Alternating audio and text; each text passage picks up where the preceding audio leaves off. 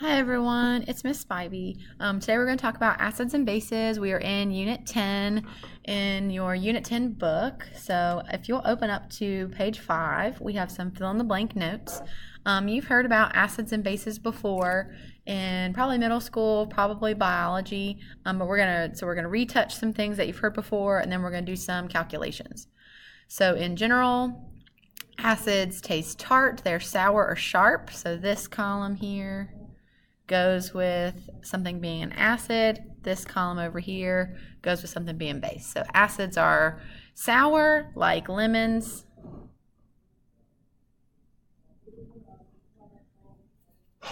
Sorry about that. Lemon. Acids are sour, like lemons. They conduct electricity.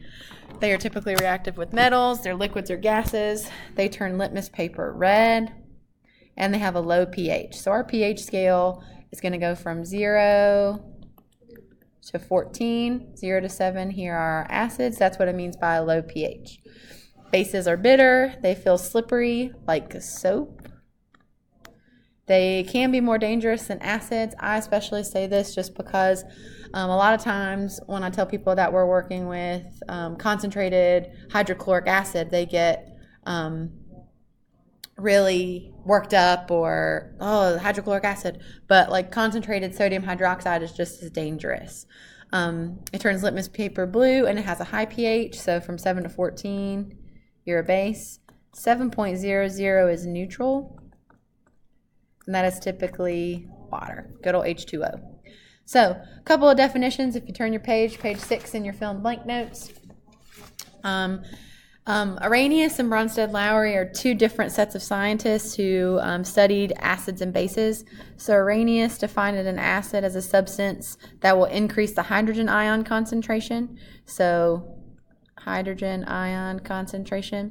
This makes sense with our basic definition that we go over in Chem 1, where we talk about how acids have an H in front, like HCl or HClO3. But Bronsted-Lowry's definition, after you get out of Chem 1, this is always the go-to definition of acids because something can be classified as an acid without having an H in the front. So Bronsted-Lowry says that acids is a substance that donates a proton to another substance.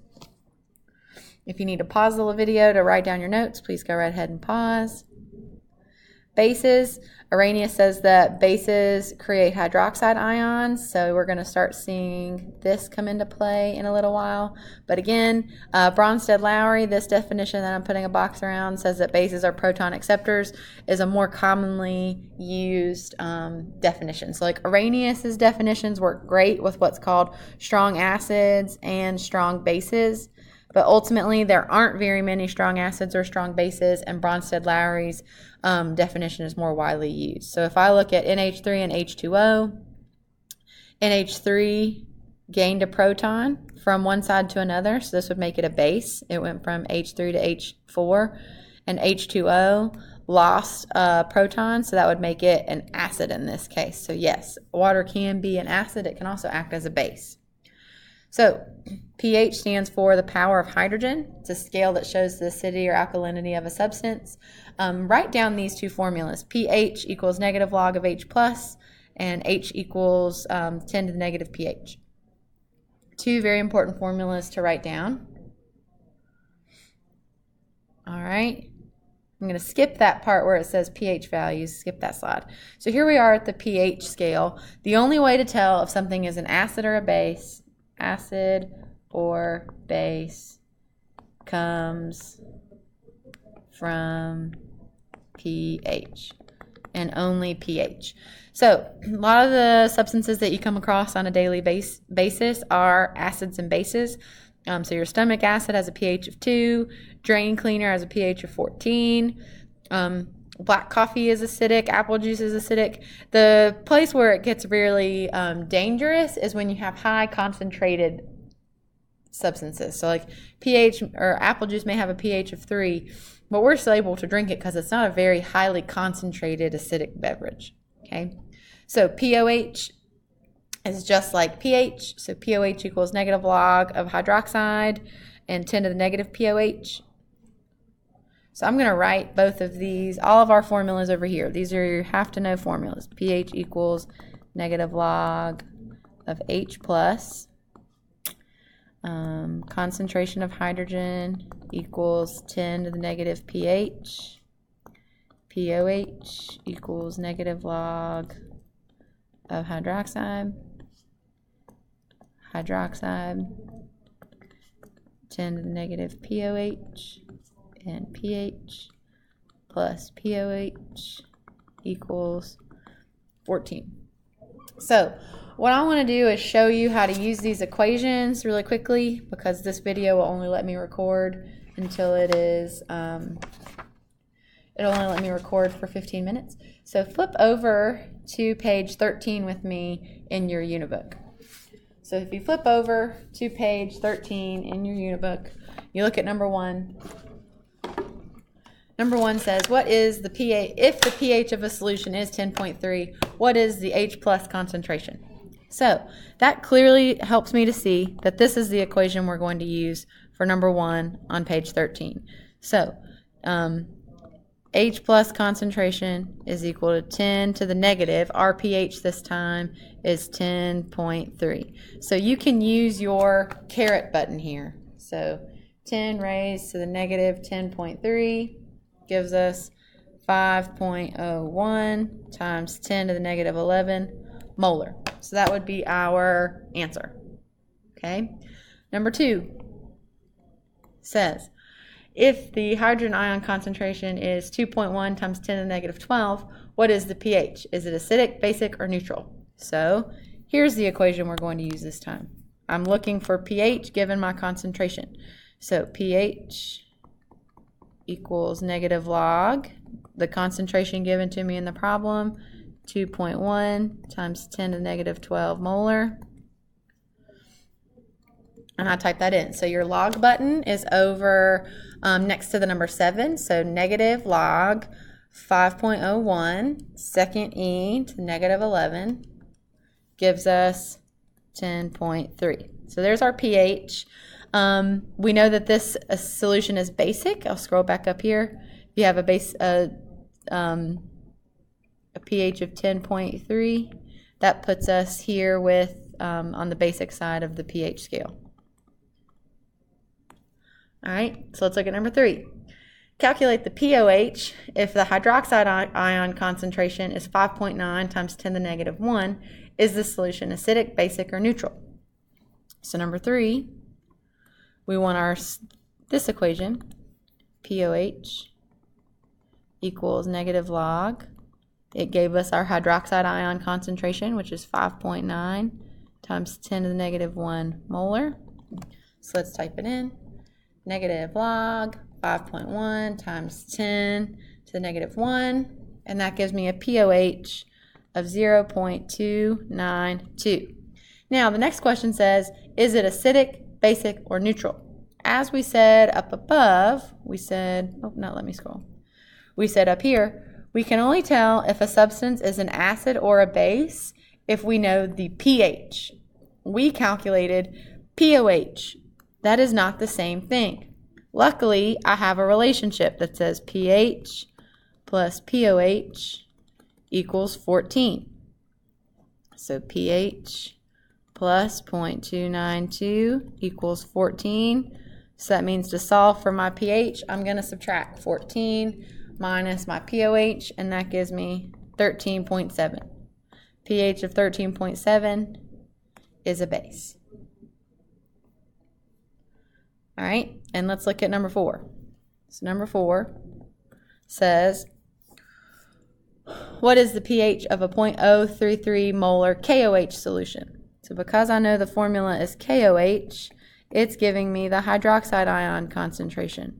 And so I know my hydroxide ion concentration is 0.033 molar.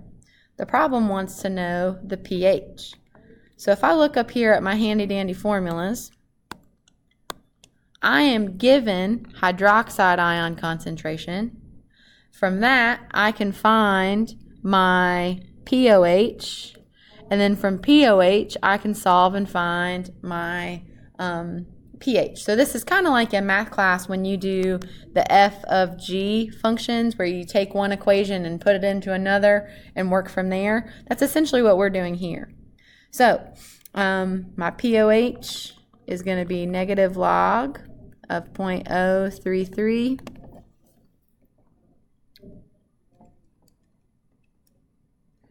So my pOH is equal to 1.48.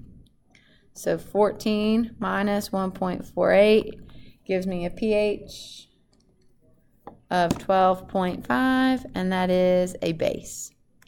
So if you need more practice with these equations, finish page 13 and 14. Page 13 and 14 will help you with pH and pOH and all of our equations. So will page 12. Page 12 is a giant chart. If you see at the top of page 12, we have H3O plus. That's the same thing as having hydrogen ions, H plus. So you know the hydronium ion, since that's what we've been having you memorize forever. And page 11 even has really easy kind of questions to help with pH and pOH. So I'm at 11 minutes, and I'm going to quickly discuss neutralization reactions and indicators. Neutralization reactions, we mentioned these in Unit 6. We have you fill out your chart when we're going over notes and look at some examples. So remember, neutralization reactions have an acid and a base. We recognize a base because it has an OH. An acid because it has an H in front, and it always produces a salt and water. So this has essentially worked like a double replacement reaction. The barium bonds with the chlorine, the hydrogen would bond with the hydroxide there. Okay. Indicators is a substance that's going to change color depending upon the pH of the solution. So some quick and easy indicators that you've seen before. I know you've seen litmus paper either in biology or in 8th grade science. One very common indicator that you'll see in chemistry is called phenolphthalein. It'll change color. It'll be clear and colorless when it's in a basic solution, but it'll change to pink when the pH changes colors. I think I had a question down here.